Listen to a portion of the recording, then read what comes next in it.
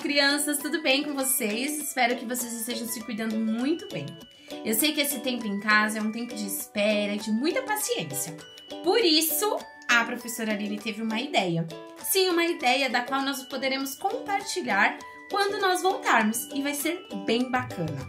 Para essa experiência, nós vamos precisar de um potinho vazio que a gente possa usar.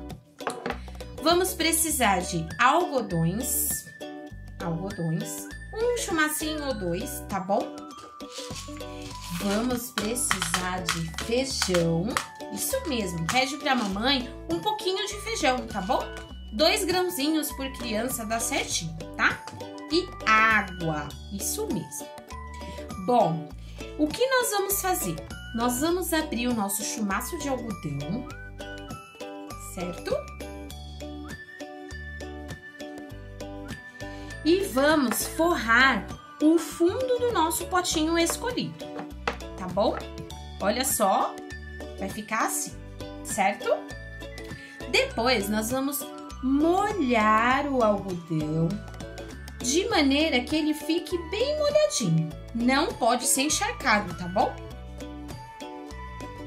Quando o algodão estiver todo molhadinho, vocês vão passar o dedinho assim bem bonitinho, tá bom? Ó, a professora Aline colocou bastante água. Vou tirar o excesso, tá?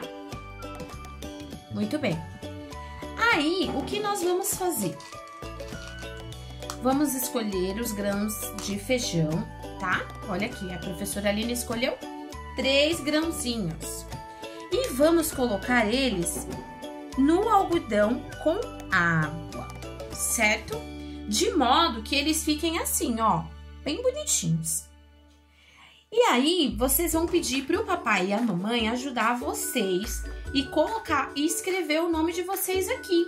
Pode ser com tinta, pode escrever numa fita e colocar aqui, tá bom? Vocês vão cuidar do potinho da melhor maneira possível. E todos os dias vocês vão cuidar desse feijãozinho e nós vamos acompanhar o seu crescimento. Hoje a professora Aline ensinou como que faz. Ao longo dos dias, a gente acompanha o progresso e o crescimento dele, tá bom? E fica combinado assim, quando as aulas voltarem, além daquele abraço bem apertado que nós estamos loucos para dar uns dos outros, nós vamos mostrar os nossos feijões para os colegas, tá bom? Beijos, até o nosso próximo vídeo, a nossa próxima ideia, tá bom? E para encerrar a nossa experiência de hoje, vamos cantar uma musiquinha. Vamos lá? Essa todo mundo conhece. Alecrim, alecrim dourado que nasceu no campo sem ser semeado. Foi meu amor que me disse assim que a flor do campo é o alecrim.